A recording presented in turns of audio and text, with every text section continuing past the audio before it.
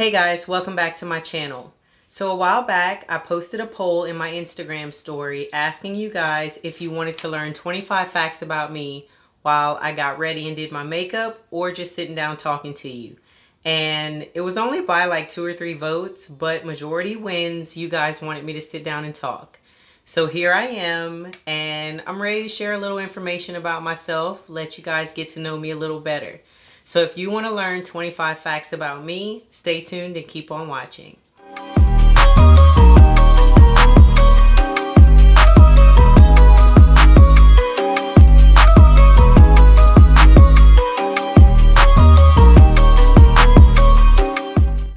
Alright, so I actually wrote these down because at first I couldn't even come up with 25 things, and I was like, nah, that's dumb.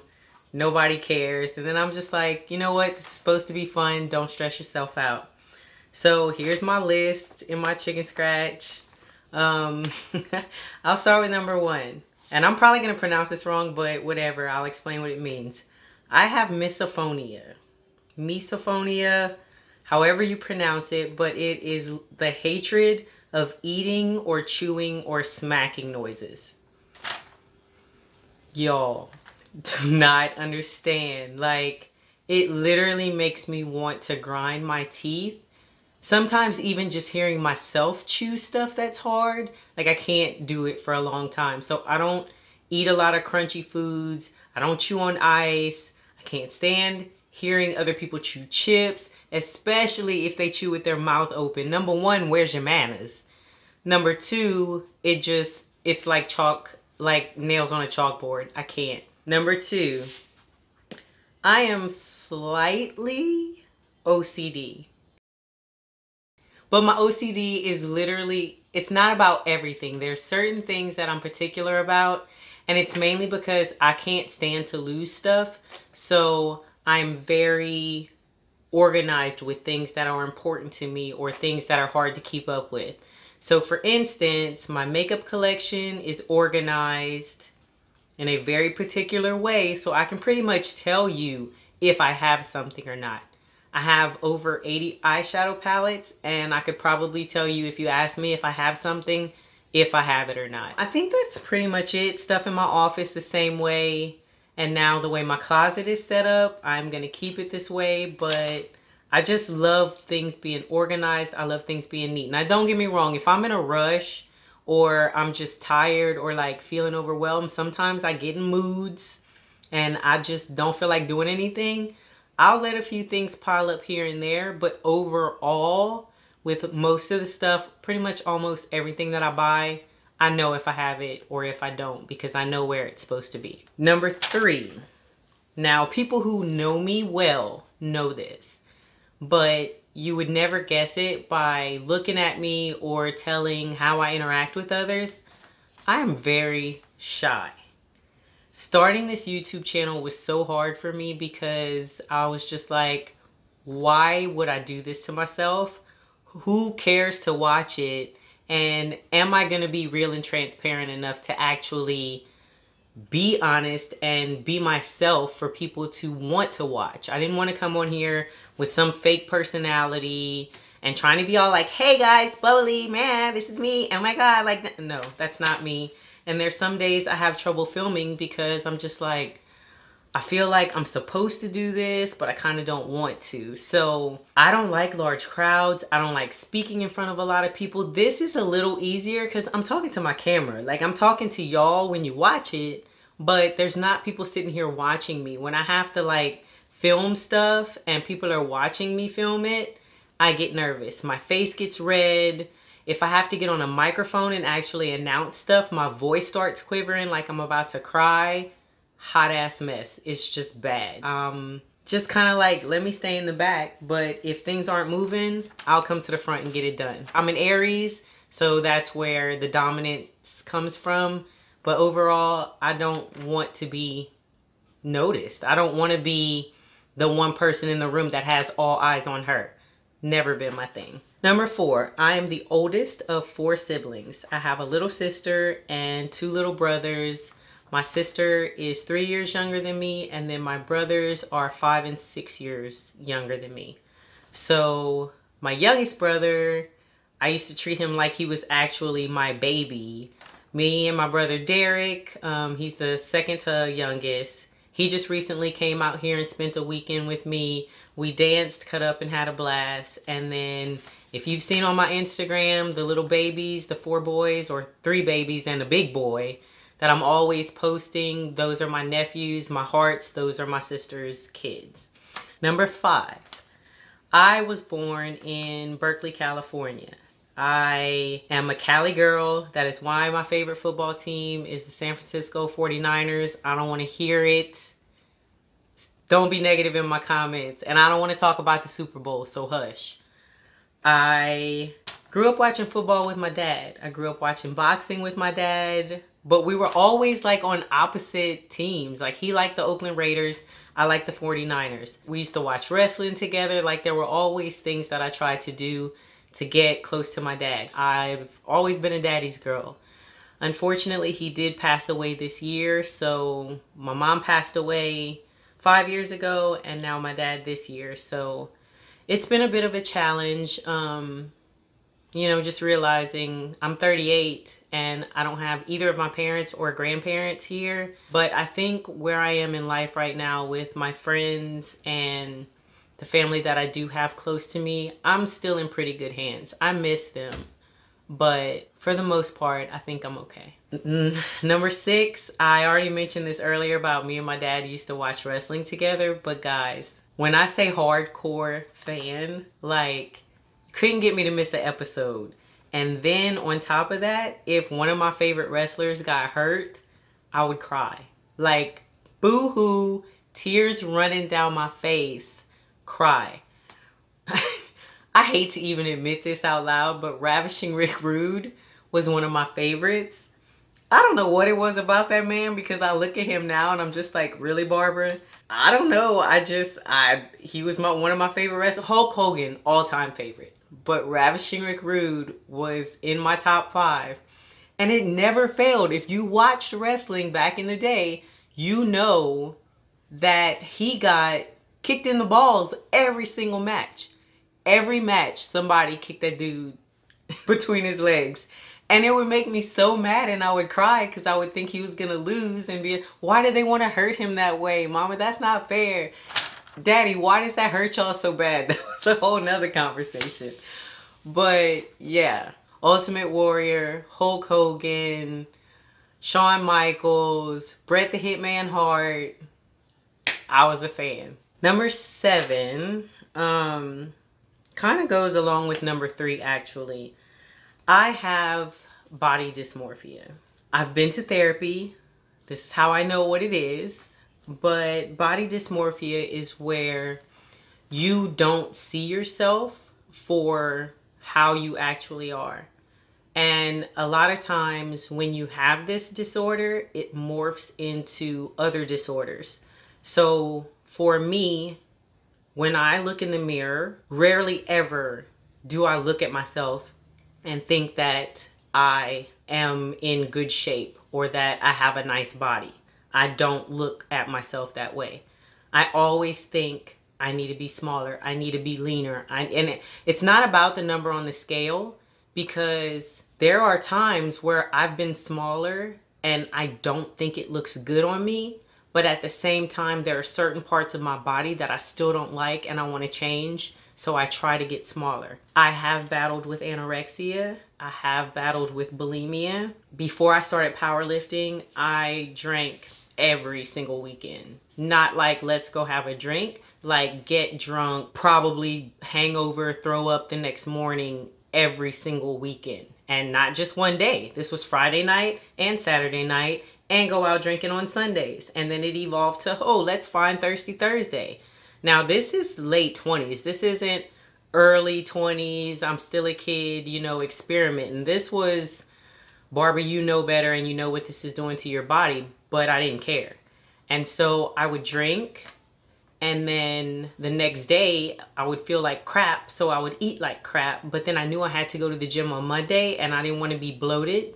So I'd spend the whole day either on the elliptical or not eating or eating and making myself throw up. This is why I say powerlifting is so important to me. And maybe I could have found another sport that I loved enough to give it up for, but that's just what came into my life. It made me want to treat my body better and to be better to myself. It's also helped me appreciate my body more now for what it can do as opposed to what it looks like. If it wasn't for powerlifting and having to keep my weight in check, I don't know where I would be or what I would be doing right now, because there were countless nights where I didn't remember when I was with my ex-husband who drove home. I don't say it lightly when I say powerlifting saved my life.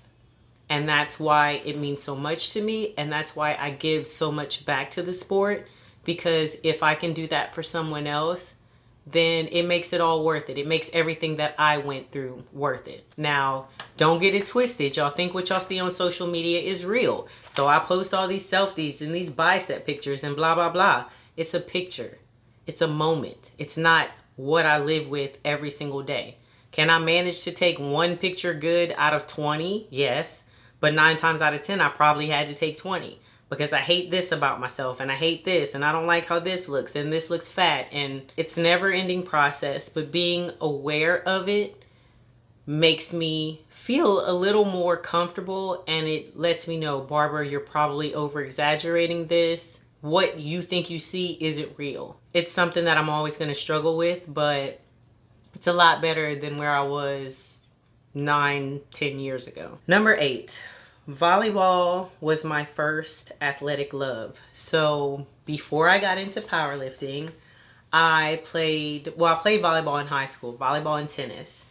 And then I got pregnant the summer before my senior year in high school, and I didn't play volleyball again until probably 2006. So over 5 years. As much as I loved it, I just didn't want to get back into it because I knew I wasn't going to be as good as I was, and I'm too damn competitive to suck at something.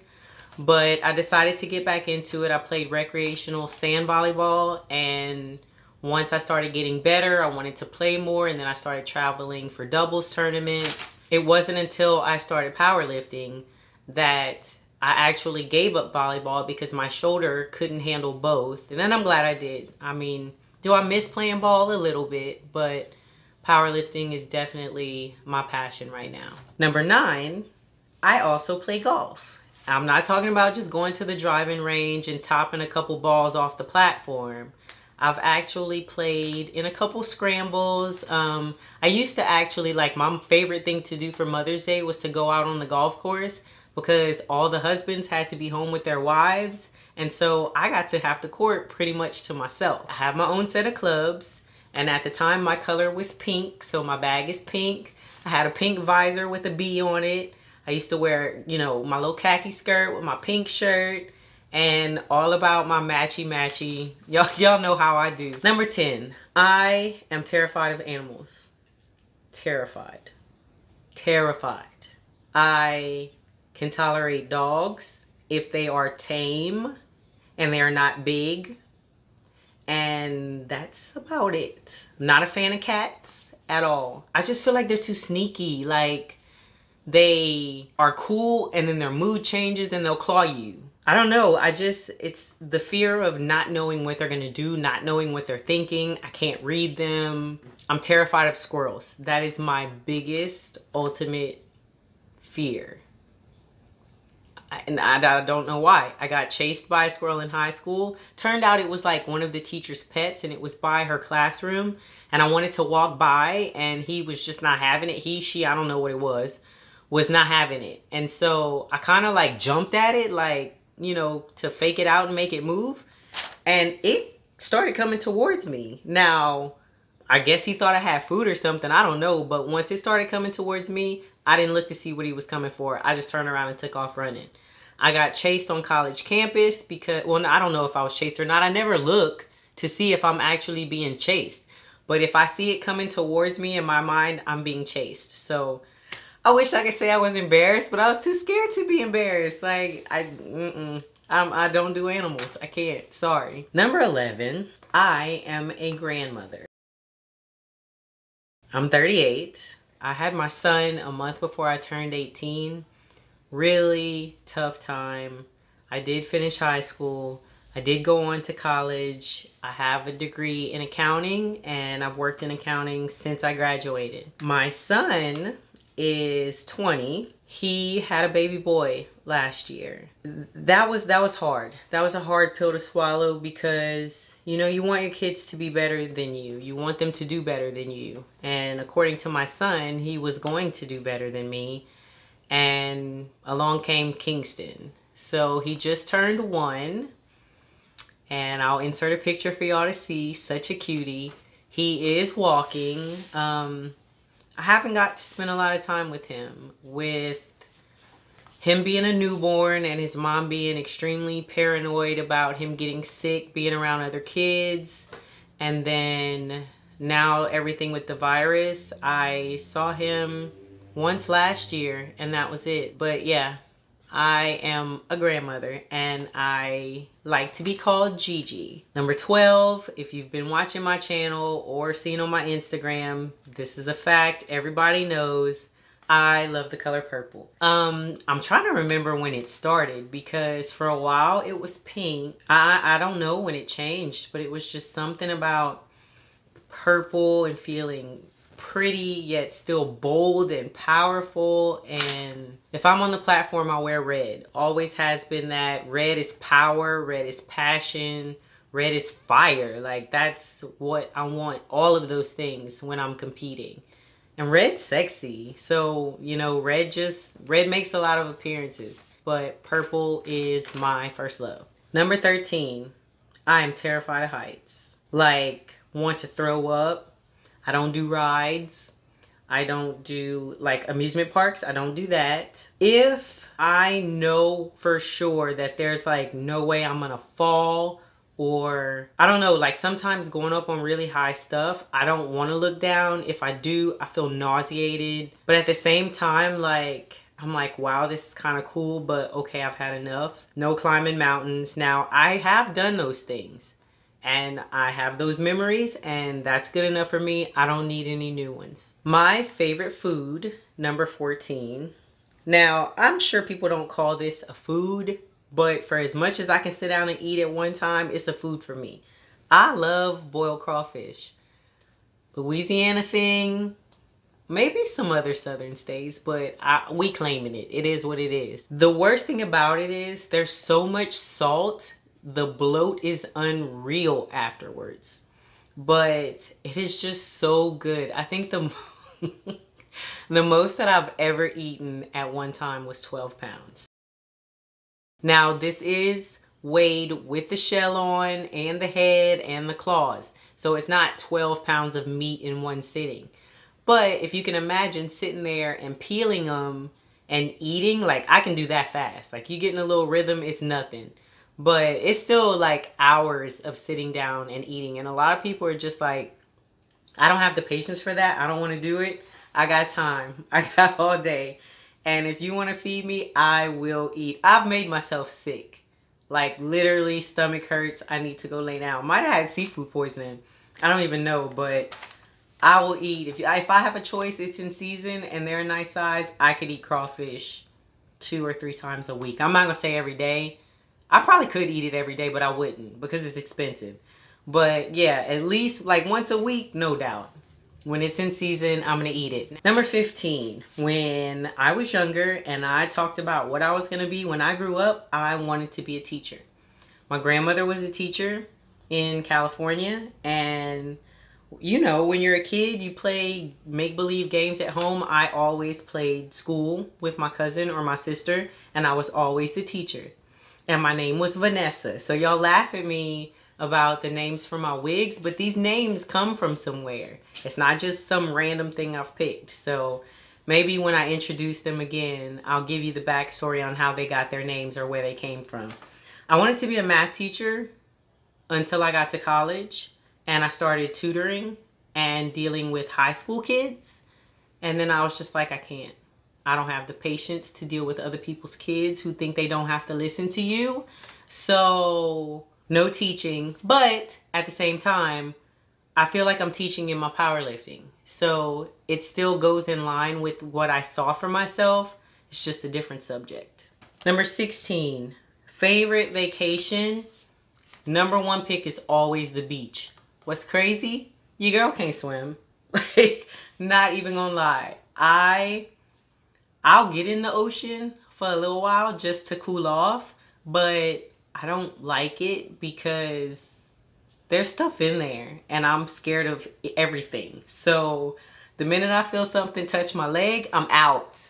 The minute the water starts getting too high, I'm out. The minute it starts having a lot of waves and I start getting swept off my feet, deuces. Number 17, I actually just told y'all this already. I can't swim. Number 18, in terms of my powerlifting, in case y'all didn't know this already, deadlifts are my favorite lifts. Deadlifting is life. It's the party. It's fun. It's just so raw and primal for me. Like, just, you don't have to think. Just lock everything and explode. That's how I feel about deads. So anytime you ask me if we want to have a lifting party, you know we pulling. Number 19. Some people may know this about me, but I'm old-fashioned. I'm a bit traditional in a lot of things, so it's kind of a conflict for my forward-thinking mentality as far as, you know, being a woman and what we should be allowed to do, and, you know, some of the limitations that people try to put on us as women, you know, as far as my lifting goes, and, oh, your muscles, you're not supposed to have muscles. Women aren't supposed to look like that. So I know the sport that I love is something that is extreme. It's not traditional. But at the same time, if I'm going out, say I'm going out with my friends and we're going to go out and party, I'll wear, you know, spaghetti straps or strapless or whatever. But if we're going to eat dinner before that, I will put on a jacket. I guess it came from my grandmother, but like, if you're going out to eat, cover yourself up. It's not disrespectful. I don't know. It's just, it's not being courteous of the people who are around you. I don't want to come out to dinner to see your panties and your nipples. Like, that's not what I want while I'm eating. Now, if we're in the club, that's fine. But I've just always been a bit more traditional in my clothing, more reserved, but then at the same time I'm a little bit of an extremist with other things too. So I guess it's kind of a cool blend. I'm somewhat traditional in relationships, you know. Yes, I am a dominant woman, but I enjoy dating someone who feels comfortable making decisions and feels confident enough in themselves to be able to let me be myself. I'm not trying to disrespect you. I'm not trying to make you be somebody who you're not. But at the same time, don't try to change me. Like, I'm not out here wilding. I'm not disrespecting our relationship. So as long as I can keep those things in check, I might get a little loud. My mouth might be a little reckless sometimes. But other than that, can you please handle shit? Like, that's what I want. You handle stuff, and I'm going to be the woman, but at the same time, I have an opinion and a personality, and they're both pretty big. Number 20, I love Marvel Comics. Love the Hulk, all-time favorite. And I think I just love because it's like, one side of him is quiet and reserved and smart and articulate and just kind of like, nobody notices me. But when shit pops off, it pops off. And I'm like, you know, I think that's kind of me. That's my alter ego. Number 21. And one of my favorite pastimes is listening to audiobooks.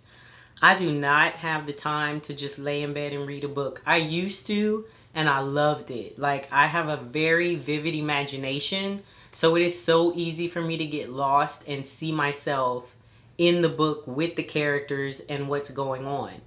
So now, because I don't have the time to actually sit down and read, I still like to listen to them. There's been times where I was like, y'all, I just saw this movie the other day, and then I remembered that it was a book.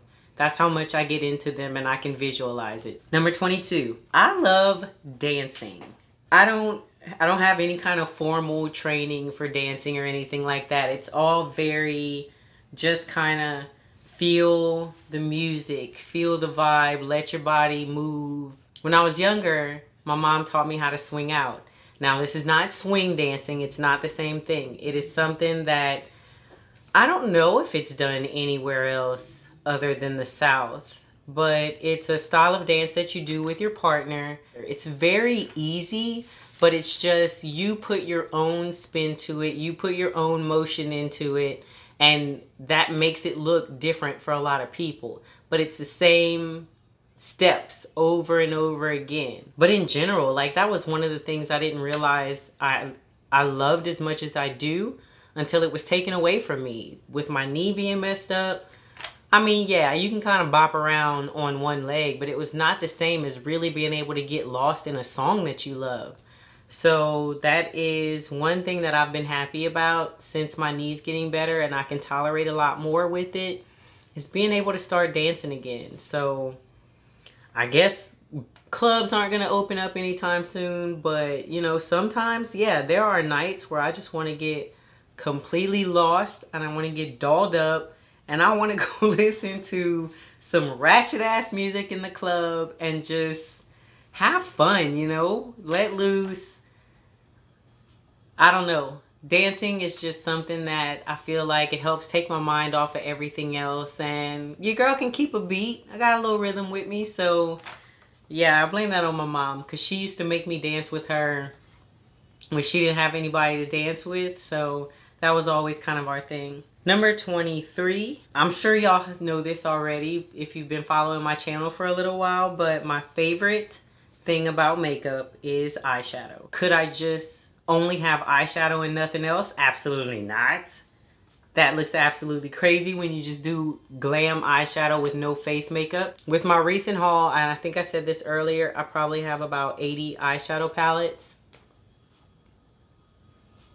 It's my favorite thing. If a new palette comes out and it has a lot of colors that I like, I'm gonna get it. I don't grab everything that comes out. I really don't, despite what my collection may look like. There are times where I've said I'm not going to buy anymore, and then something comes out that I'm just like, oh, I have to have it. So, yeah, I love my eyeshadows. Number 24, my favorite shoe brand, and I'm putting this out there because you might have seen it in my stories on Instagram, but I just recently got into sneakers, and it was because of my knee. I had some before then, but it wasn't as big of a collection as I do now. I'm blaming this Jordan kick on Jessica Pippen because even my son was like, Mom, I graduated from high school and I left and I come back and now you're into basketball shoes. Since when? I'm blaming it on Jessica. And it's sad because I'm trying to think of how many matching pairs we have. If I'm not mistaken, it's either 4 or 5. My all-time favorite are the Jordan 1s. I don't like the low tops. I like the mid and the high. And then number 25, my Instagram is Miss Barbell Barbie. My YouTube is Barbara Miss Barbell Barbie Lee. My athlete page on Facebook is the same, Miss Barbell Barbie. Y'all, I don't like that name. It's not that I don't think it's a cool name. Like, I think it's great, but being shy and not wanting a lot of attention on myself, when someone asks me what my handle is, I'm like, Miss Barbell Barbie. And I kind of turn away because I feel like having that name, I'm telling people that I think I'm a Barbie. And I don't at all. Body dysmorphia. I don't. When I first started working out at Anytime Fitness on Moss Street, my old Louisiana crew, one of the trainers there started calling me that. And it was because I used to always have to match. This is nothing new. Everything had to match, from my headband to my shirt to my shoes to my tie, everything. And so it was always, oh, here she comes in her little outfit. And because my name is Barbara, they would shorten it to Barbie. And then I started weightlifting, so Barbell Barbie. That is it for this video, guys. I hope it wasn't too long. That's 25 facts about me. Comment down below and let me know how many of those things that you knew already. Or let me know what surprised you the most. I would be curious to read your answers. Thanks for sticking with me through the end of this video, and I hope you guys enjoyed getting to know a little bit more about me. Until next time, I'll see you guys later. Bye.